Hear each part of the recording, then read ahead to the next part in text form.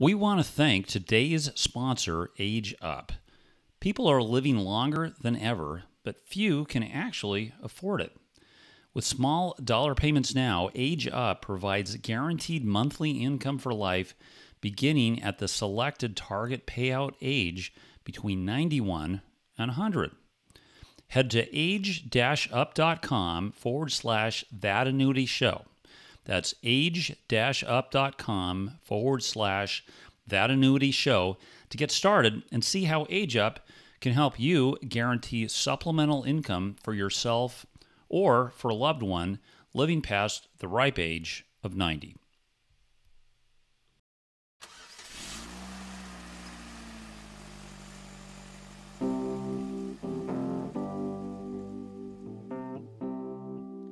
Welcome to That Annuity Show, the podcast that will make you an expert in explaining annuities to your clients. Give us 30 minutes each week and we'll shave hours from your client presentations. Now, here's your host, Paul Tyler.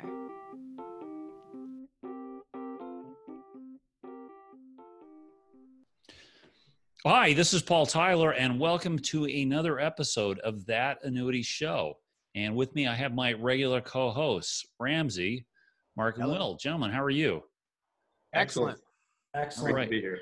Good. Now we're taking a little bit of a deviation. You know, it's called That Annuity Show, but I think really what we've all been focused on is how do you actually create guaranteed, predictable income or streams of revenue that will offset your retirement expenses. And annuities certainly are a valuable tool, but they're not the only one. Ramsey, do you want to introduce the topic and the special guest? Sure, absolutely. So thanks, Paul. And want to thank our today's guest, Don Graves, for joining us.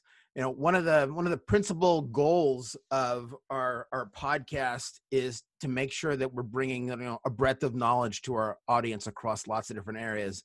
You know, reverse mortgages, like annuities, are a discussion where there are sides, and there are a lot of conversations. And we thought this was an opportunity to bring one of the premier experts in the country on the topic to come in and first. We want to hear about your background and how you came to focusing on reverse mortgages, and then secondly, talk about why you think they're important, and then third, something that's going to be very important for this audience is understanding how a reverse mortgage fits in holistically with a discussion around its coexistence with annuities. Is it a conflicted relationship or a symbiotic relationship? And you can bring light to that. So anyway, that's the agenda, but we'll start with the first question. Don, please introduce yourself and tell us something about your journey.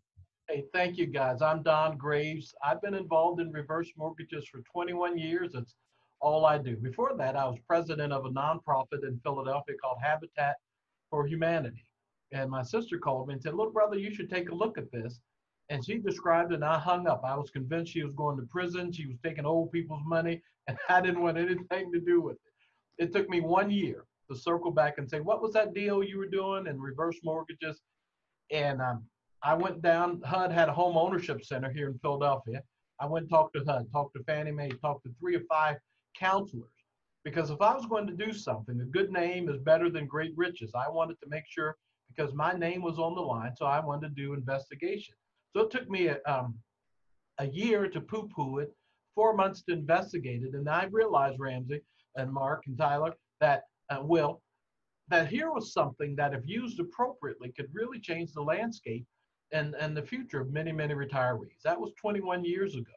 Now, since then, I've had about 16,000 consumer-facing conversations. About 3,000 people became clients. And all that tells you is that as good as reverse mortgages are for many, they're not always the right thing to do. I've told people, more people know this is not for you than I have yes. About 6 years ago, the American College for Financial Services asked me to come out and begin teaching there and contribute some curriculum. And I wrote a few books, and now I've got about 23,000 financial advisors, asset managers, annuity producers, working their way through the RICP course. I get a lot of time to talk to financial advisors about reverse mortgages and hopefully to dispel some myths and give them some excitement. Excellent. Let's dive in and tell us Tell us why you think reverse mortgages are so important, and also really, what some of the misconceptions are. Reverse mortgages have been around since in Europe for more than 100 years. 1961 here in the United States, the federal government began to authorize reverse mortgages 32 years ago. It's one of the three-legged stool of a government-sponsored retirement. Leg number one is Social Security, 1935. Leg number two is Medicare, 1965. Leg number three is the home equity conversion mortgage, often referred to as the HECM, as the third leg of a government-sponsored retirement. So it's got some built-in safety features, and it's very, very important. But oftentimes when you mention a reverse mortgage, you ever mention it at a barbecue? Try to mention it at the 4th of July, see what happens. 3 people leave the table, your Aunt Janie is gonna make a shank out of a plastic knife and fork, and she'll come after you if you're not careful. But mentioning a reverse mortgage is dangerous because 32 years as a federal program, there are a lot of things that can be tweaked, right? And in annuities, I know you guys know this. Today's annuity is not like 20, 30 years ago. So the program has grown, it's developed, it's much safer. 2013, it went through the Reverse Mortgage Stabilization Act, and we've got regulators, insurance companies, manufacturers, institutions of higher learning, all saying this one thing, Mark and Paul and Ramsey and Will, that you must incorporate housing wealth into a retirement income plan, particularly for the baby boomers. Dr. Sandy Timmerman, who started the MetLife Mature Market Institute, said this: reverse mortgages are the baby boomers' salvation. Why is that? Because they're living longer, they haven't saved enough, they're highly indebted. And any advisor worth their salt should be a AAA advisor. AAA means all available assets. Are you using your client's income? Yes, we are. Their Social Security, pension, employment. Are you using their investments? Sure, you're doing that. Are you using their insurances, including annuities? Yes. Are you using their housing wealth? Well, Don, I don't know how to use it. Well, the Census Bureau says housing wealth is 68% of the average retiree's total wealth is in their home equity. What do you mean you're not using it? How would you even call yourself an advisor and not be able to consider housing wealth? I'm going to stop there because I'll go into my I Have a Dream speech, Paul, and I don't want to go ascend the mountain. But you can tell I'm passionate. I'm passionate when it's the wrong thing to do, and I'll tell you. But when it's the right conversation, I never know, Will, if reverse mortgages are the right thing to do. But I do believe wholeheartedly they're the right conversation to have, particularly if you're doing any type of fixed income, safe money, any type of annuities, and you don't know how to incorporate housing wealth into the conversation. I believe you're doing your client a disservice. Yeah, well, Don, that's the great background, and at a prior company I worked with, Alicia Manel at Boston College, who I know they've got a retirement group up there that's a very strong believer in just what you say, that reverse mortgage should play an important part in a person's portfolio. And to your point, I don't know how many people you have left at the barbecue when you say reverse mortgage. There may be fewer if you say annuity at the same one.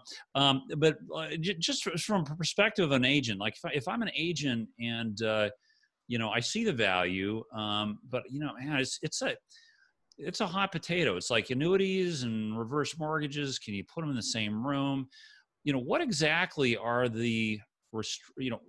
what could go wrong, right? I guess let's start backwards. What should I not be doing if I'm a financial planner or I sell annuities when I try to convert, when I actually try to use reverse mortgages at the same time? And maybe, Will, this might be a question for you.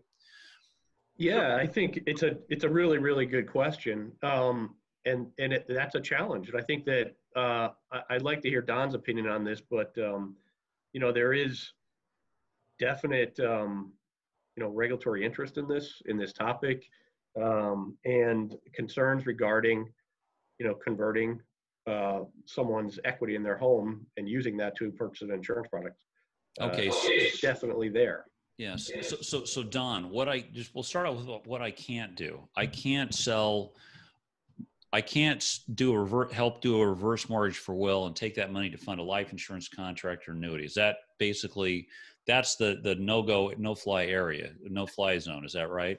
No-fly zone, sure. We'll talk about in a moment how an annuity producer generated $47,000 of income by understanding how to do it in a proper way, legally, ethically, morally, Yes. and compliantly. But what are the things that we should be concerned about? And high integrity, high integrity. So there are four things primarily that most broker dealers, manufacturers would say, we want you to stay away from this when it comes to reverse mortgages. Number one, we don't want you practicing law without a license. We don't want you in there talking about rates and terms and fees and stuff that licensed people should be talking. Don't do that. Number two, you're not going to receive compensation unless you're a licensed loan originator. And so apart from that, there's no referral fee. That's illegal. There's no compensation unless you're a licensed loan originator. And I personally don't think an annuity person should become that. Number three, you can't take the direct proceeds of a reverse mortgage and invest them in an annuity or any insurance product or any equity. And number four, and everyone doesn't have this, but there are a lot of folks that say you should not make a direct buy recommendation as an annuity producer. You shouldn't say to your client, you should definitely do this. And so we built those four guardrails around our process and to help advise. Now, some people listen to that, Paul, and get discouraged and throw their hands up. Well, what good is it? Stay tuned. Don't turn off yet, because the good stuff is coming, but we got to keep you out of jail, right? We're going to keep you legal. So we've got to do it in such a way, listen, it's legal, ethical, moral, and compliant. That's our standard for doing that. So those are the four no-nos there. So, Will, anything to add there? Yeah, and I'm going to go back to something Don mentioned that, and I don't recall the exact metric, but out of all the clients he's worked with, it's not, every one of them is not charging ahead with a reverse mortgage. The ones that he's discussed it with and that it makes sense for and that aren't funding it, aren't funding an insurance product with it. I want to go back to some of Don's opening remarks about how when you're looking at someone's financial picture, and 68%, I think is the percent that he used, might be inclusive of their housing. That's got to be part of the conversation as far as what your plans are. We talk a lot about in this podcast about objectives and what your objectives are for retirement and how you're going to achieve those. We haven't really talked about the main asset that folks have besides maybe their 401k, and it's their house. So it should be part of the equation and part of the conversation. And I think that Don did a really good job of explaining the separation that should be, that should occur with respect to an insurance producer and someone who it might be talking to someone about a reverse mortgage.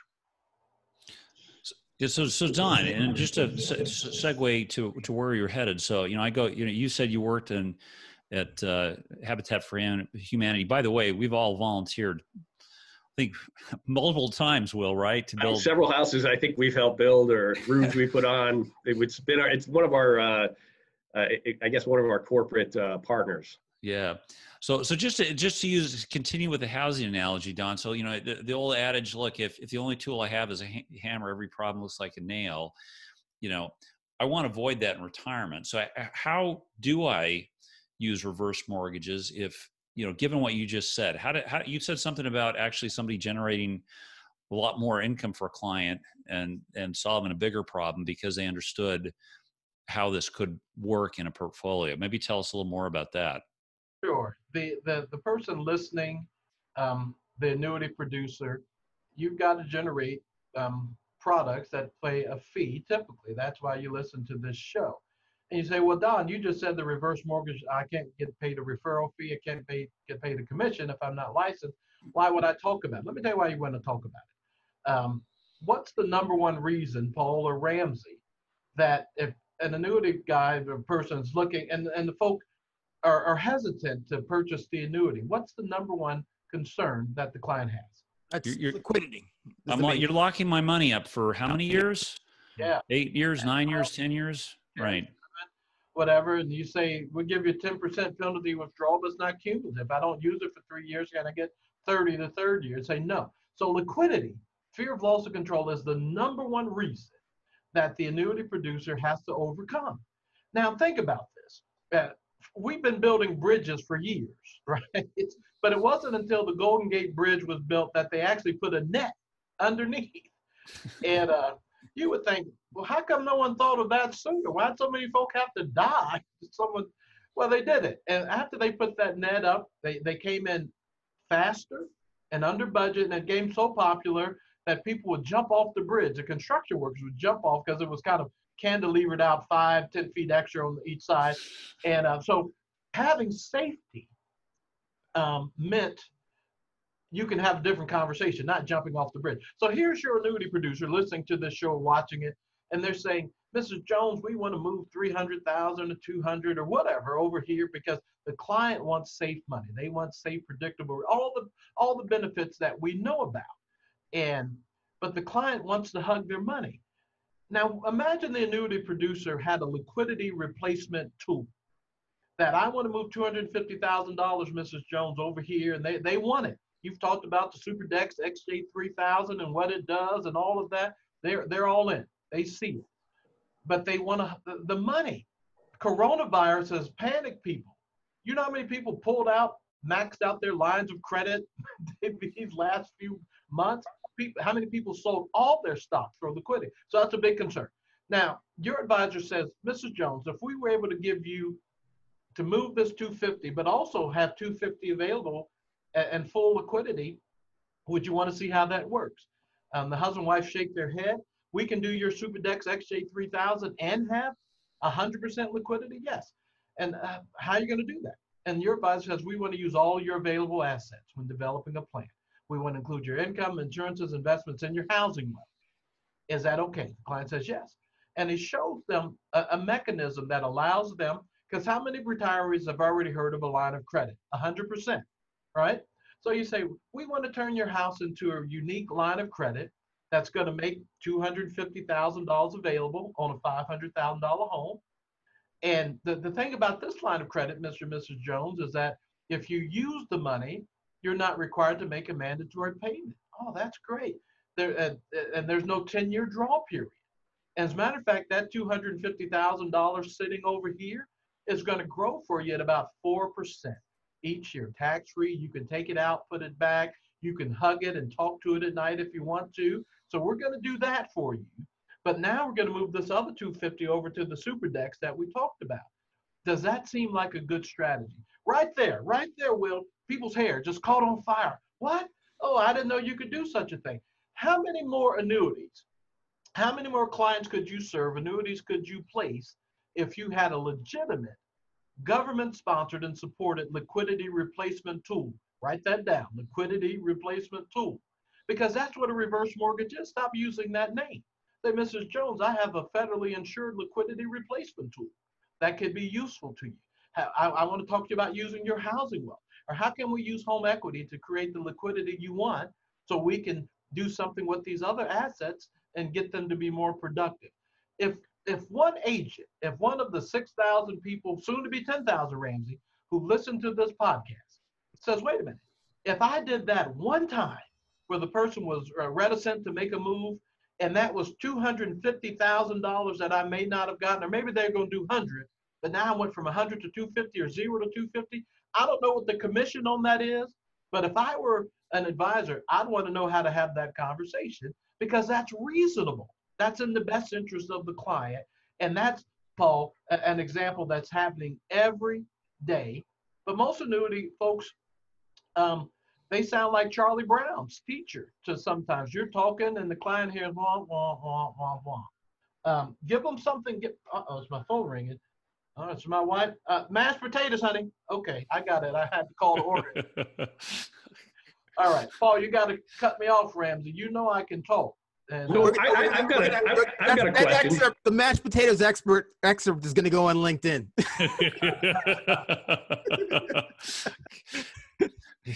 If we're only so easy with my wife. Careful, guys. What I thought most interesting, Don, in the conversation we were having earlier was just how broad the net worth demographic is for reverse mortgages. Like, I guess my initial thought was always that it was for individuals that were kind of using it as their last resource for income, for sustainability. And based on a lot of the conversations we were having, it's a very broad market out there with folks with millions and millions of dollars that can take advantage of this opportunity. Well, absolutely. We talked about this yesterday, but think of the annuity. Think of the advisor. I get a call from a advisor from a big wirehouse. They said, hey, I've got a client, a retired CEO of a large multinational pharmaceutical company, lives in a $4.5 million home. He says, I manage $5 million of his investments. He's looking at a reverse mortgage. And I said, why? He says, well, he's maxed out his home equity loans and lines of credit. He owes $2.1 million on a $4.5 million home. His debt servicing is $21,000 a month, principal and interest. And the client says, I think there's a reverse mortgage that can replace my mortgage and then free up that cash flow. Now think if you're a person talking in that situation, and the client says, I wish I could do some of the things you were talking about. The life policy with an accelerated death benefit for long-term care, or this annuity with such and such a rider. I wish I could do that, but right now I've got a mortgage. Now, 50 to 68% of boomers have a mortgage, home equity loan, line of credit on their property. And so again, you're talking to them about the XJ3000, maybe some life insurance, but they can't hear you. They can't hear you because they've got this mortgage payment. So for this, think about this. To be able to eliminate this man's mortgage with a jumbo reverse mortgage and free up $21,000 a month in cash flow. What does that mean? That means you can reduce the draw on your portfolio. That means you can, how many planning conversations? Here's the question. If you listening or watching, how many planning conversations can you have? Not only if you think about the reverse mortgage as a liquidity replacement tool, but as a mortgage replacement tool. If 50% of the people you talk to and boomers have a mortgage, one person, Ramsey, retired pastor and a nurse, were paying $13.41 a month in their mortgage. Their advisor took my course. They talked to them about it and said, what would retirement be like if you didn't have to make a mortgage payment? They said, it'd be great. But they also said, hey, those things you were talking to us about, maybe we could look at this. So what they ended up doing was doing a reverse mortgage that liberated $1,341 a month.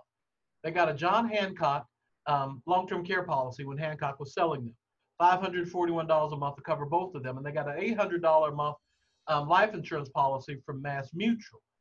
And you say, how did they fund that? They funded it out of their income. Did it impact their cash flow? No. They replaced what they were going to be doing the next 20 years and just redirected the income they had to create a different planning scenario. Well, that happened because the advisor, the annuity advisor, understood liquidity replacement tools, and he understood a mortgage replacement tool. That if your client has a mortgage, you're sitting in front of them. Listen, annuity producer. If your client is sitting in front of you with a mortgage on their property, and you're doing your fact find and you see it, and you have nothing to say about that mortgage, you are leaving influence and impact and benefit on the table. I don't think you're doing what's in the best interest of your client. Think about this, Will. Will, you're in compliance. Here's a conversation I have with compliant folks who say, oh, the reverse mortgage, blah, blah, blah. I said, now, your guy's in front of a client, and they happen to look down, and they say, oh, they've got a $2,000 a month mortgage payment. They say, that's pretty high. Seems like last time I met with them, it was the balance was high on this. And the advisor will ask the client, curious, Mrs. Jones, what's the interest rate on this deal? And they say 14%. Would you expect the advisor to say something on a regular mortgage home equity loan if they're paying 14%? Absolutely. Why are you paying that much? You wouldn't expect them to say, I can't talk about that. Let's talk about this. They would say, Mr. and Mrs. Jones, how did that happen? They say, 8 years ago, 10 years, we had a bankruptcy. We needed it. That's the best we could do, blah, blah, blah. The advisor would say, well, what's your credit score now? Oh, it's 820. Would you expect the advisor to say something like, you can probably go from 14% to 4%. Would that be reasonable to say that? Absolutely. The advisor who didn't say it would be criminal and negligent. So the client says, that would be great. But you know what would be better, Mark? If we didn't have to pay it at all. Ooh, that'd be a relief to just eliminate the whole thing. Now, if that advisor understood that there was a mortgage replacement tool called a home equity conversion mortgage that could eliminate and save them $2,000 a month, would it be reasonable for that advisor to say, I think there is something like that? Absolutely. So annuity folks that are getting in front of clients that have cash flow constraints, like the pastor, Dr. Barton, or the CEO down there at the shore, and you're sitting in front of a client, they've got a mortgage and you have nothing to say. Woo! Oh, Ramsey, stop me now. I feel my I have a dream speech coming on. I feel it. Listen, you got there. Ramsey, my books are in the background. I don't know if this is audio visual, but I started with annuity providers 21 years ago. That's before I got to wealth managers and all that. I was working hand in hand with the annuity provider when I started. And so I know this audience well. If we can give them here on this show a few tools that keep them legal, ethical, moral, and compliant, and say, well, what if you did another $4 million in annuity business because you understood a few things? Would you want to know those few things? Absolutely. Mark, I don't know if that at all answered your question. Yeah, it does. And I guess, Don, is there any like equity to debt thresholds that are a good barometer to go by to kind of gauge whether it makes sense or not to even begin the conversation? Sure. I think 50% for a 65-year-old today. Just general broad terms. As interest rates go up, that'll get a little bit less. So your client's got a $300,000 house and they're 65. I think the reverse mortgage could make about 150 of that available. They've got a $600,000 home, they're 65, think 300. So think 50%. As we come through the coronavirus, that will get a little compressed and that'll get back down to 45%, somewhere around there. But we're at the lowest interest rates allowable by HUD right now at the recording of this podcast. So there are a lot of dollars available. And I don't know when this goes out, Ramsey, and I don't know how people are going to get to me, but you better get to somebody, because here's what's going to begin to happen. If I say, and it happened in 2008, we're in a liquidity crunch. Chase eliminated their home equity loans. Wells Fargo you can't get a new home equity loan at Wells Fargo, and the other banks that are still holding suit, it's getting harder to get it. In 2008, that happened before, and then all of a sudden they canceled, froze, capped, or reduced existing home equity lines of credit. Now, on top of that, there were 5 million people who asked for mortgage forbearance during the coronavirus. 5 million people, and they're re-upping those.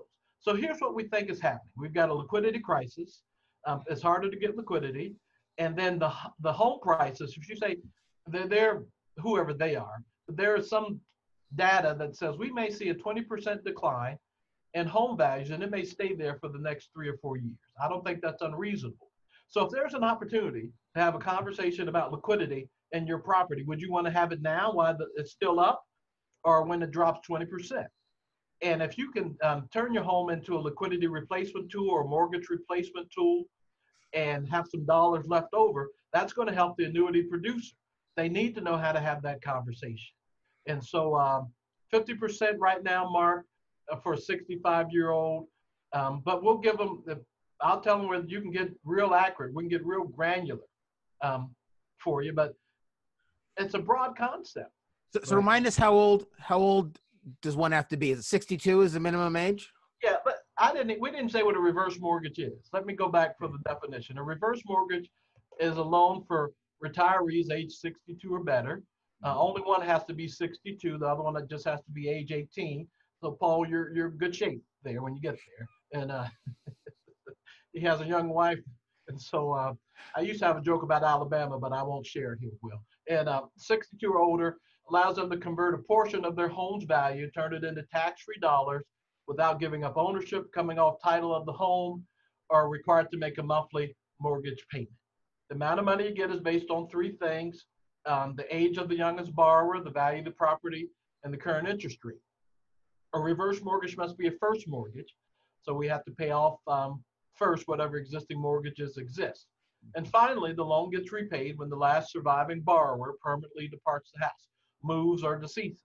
At that time, whatever the interest has accrued on the loan you've taken out has to be repaid, and 100% of any remaining equity passes on to the client if they move, the heirs or the estate if they decease. And that's the reverse mortgage. But if it's underwater, though, that's the bank's problem, not. That is the bank's yours. problem, right? Yeah, and the government would step in. So just let me kind of be super practical about that. So I'm talking to Mark. Mark's my client. This is a great tool for him to take his assets, take most of his huge amount of his 401k, put it into annuity. Well, you're going to be taking notes on this, but I'm reliant on a reverse mortgage to pass the liquidity tests. So practically speaking, Don, I would need to call you in, execute the reverse mortgage first, right? Then do the purchase the annuity. How long does it take from the time I would bring you in to meet with Mark to actually have executed a reverse mortgage? Is that a 6-week, 12-week process? How do I think about this in terms of time and how I'd manage a client relationship over that period? And with all of that, what we do is case design and consultation, Paul. And in my 21 years, what I have is select advisors, not everybody, but Ramsey's people, your folk, would say, Don, I'd like a case design and consultation. They send us something, and then we send them back and make sure it's legal, ethical, moral, and compliant. And they say, Don, I'd like to pass the baton to your team to talk to my client. I said, okay, depending on what you can do, you can start some of your process now. You don't necessarily have to wait. A reverse mortgage may take 6 weeks, coronavirus, 10 or 11. Now things are opening up. So typically we're at about 6 weeks there to get from start to finish. And depending on your broker-dealer compliance, you don't always have to wait. But that's kind of our process. So what we do is what our team does is we see the annuity producer, the financial advisor, as our client. And we do a case design. A fellow says, Don, I've got a client with $1 million and they want to roll over to a Roth conversion, take 400,000 of that, roll it over because of the Secure Act. They've got a single daughter, blah, blah. I heard you talk about this somewhere. I say, great, go to this website portal, take 3 minutes, send me the information, and I'll show you how to do a Roth conversion in a single year. I wouldn't advise that because that's going to put your client in a new tax bracket, provisional income, IRMA, all that's going to get adjusted. But I'll show you, you tell me how much they can add to income. And then let's say it's $40,000 a year without impacting them. So we're going to roll over $40,000 a year into a Roth conversion. We're going to pay the taxes on that from this line of credit. They had a $200,000 line of credit that was established with the reverse mortgage. And that's growing at about 4%. So that's growing, what's that, $8,000. The taxes are going to be $9,600, depending on their tax bracket. We're going to use the growth from that line of credit plus a little bit of the principal to pay the taxes over 10 years. And down the road, they're going to have $400,000. And so there's some tax diversification. You as a provider. So that's too much to cover for those who are listening. But that's a strategy that says, how can I do life insurance, long-term care, Roth conversion, tax bracket management, and if some David McKnight stuff, hey, I want to keep people in a lower tax bracket. Yeah, if they spend one more nickel from the wrong account, you're going to blow that up. But this line of credit or the dollars that can come as a monthly benefit for a period certain or lifetime are tax-free. So we can structure it with the annuities, the remaining IRA, and this other thing. We can structure it to make sure we keep them in a lower tax bracket. That's the advanced course. But to the folk who are listening, you better understand how taxes work, because you know, maybe Ramsey taught me this. When is $1 million not $1 million? When it's in an IRA. And so, hey, you got a partner on this deal. Your partner is you don't know what his portion is going to be when you take it. But if we can have some tax diversification conversation now, that's great. Well, how do I diversify my taxes? Keeping a lower tax bracket. How do I keep my Social Security from being taxed? By having an alternative source of income that doesn't impact your Medicare, doesn't impact your Social Security, doesn't impact your provisional income. Is that a worthwhile thing for an advisor to know who's sitting in front of clients? You bet, all day long. And right before this call, a fellow said to me, Don, I'm just not sure how it incorporates. I said, okay, how many retired clients do you have on your property and casualty business who are over the age of 62? You know what he told me? 200. I said, you have 200 people who are homeowners over the age of 62 in your practice. I said, here's the question. How many of those clients, if you said to them this, Mr. and Mrs. Jones, if we could use your home to create cash flow, reduce risk, preserve assets, improve liquidity, or even add new dollars back into your retirement savings, one of those 5 things, if we could use your home to do that, here's the question. Would you want to see how it works? So I asked them, if you ask that to your clients, what percentage of them would say, yes, I'd like to see how that works? 100%, 99%. The one who doesn't need Social Security, they send the check back every month, not them, but the rest of them want to see how it works. So when you say to someone, what do you think about reverse mortgages? Oh, gross, yuck. What would you think about if we could use your home to improve your cash flow, reduce risk, preserve assets, enhance liquidity, or even add new dollars back into your retirement? Would you want to know about that? Oh, yeah, what is that? What's that, Ram? I want to know about that. You see, that's what people have. People have what they believe they understand about reverse mortgages, but they don't know what it is. So if you've got someone you're doing life insurance, long-term care, annuities, fixed index, equity index, immediate annuities, and they don't know this stuff. They don't know the basics, not what you heard Fonzie say or Magnum PI or not those guys. You can't cover that in a 60 to 90-second commercial. But they take a little time and they say, wow. So we help advisors all the time to double their income. I mean, not the top producers, but say, hey, if you did $1 million more in annuity production, would that be worthwhile? Would that be something? Just $1 million more. Yeah, Don, that'd be something. Are you willing to invest a little time to learn how to have a conversation, to do it in a way that's legal, ethical, moral, and compliant? I like that, by the way. That's that foundation you keep referring to. Yeah, absolutely. Well, listen, I made that up for you, Will. They said the compliance guy's coming on. I said, oh, I better go. Look, I think this has been a great conversation. I think we're probably running up against time. The main thing we want to make sure is we give Don, first of all, thank you for coming. Thank you. But give you the opportunity to let the audience know how they can reach out to you. Yeah, thank you, Ramsey. Housingwealth.net, www.housingwealth.net. Real simple. And contact us. That will get to me. And I want you to do that. I'd like, or my email is askdongraves@gmail.com. Either one of those. You've heard something today and you say, Don, I want to know more. I've got a full course that I teach at the filmed at the American College. That's 5.5 hours. I've got a smaller 55-minute overview that I give it to you for free. And you say, Don, I want to learn more. Just go to housingwealth.net, www.housingwealth.net, and you can reach out to me and my assistant. But listen, folks, 87% of retirees own a home. That's a fact. 87.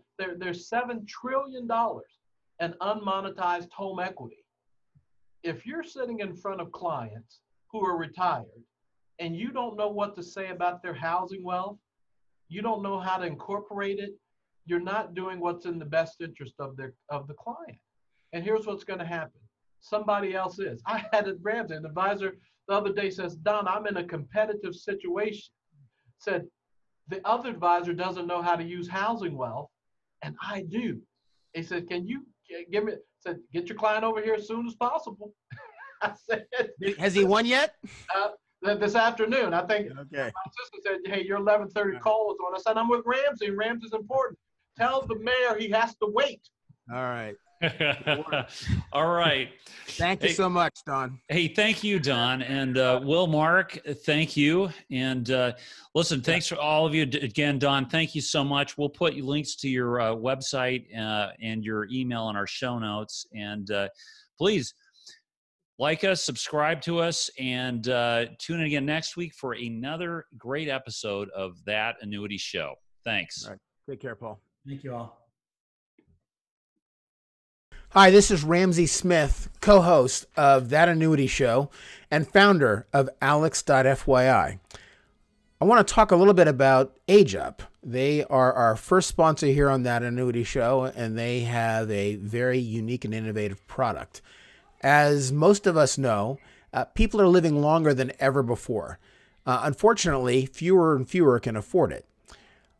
With small dollar payments now, Age Up provides guaranteed monthly income for life, beginning at the selected target payout age between 91 and 100 years old. Head to ageup.com, that's age-up.com/thatannuityshow to get started and see how Age Up can help you guarantee supplemental income for yourself or a loved one living past 90. Thanks for listening. If you've enjoyed the show, please rate and recommend us on iTunes, Stitcher, Overcast, or wherever you get your podcasts. You can also get more information at thatannuityshow.com.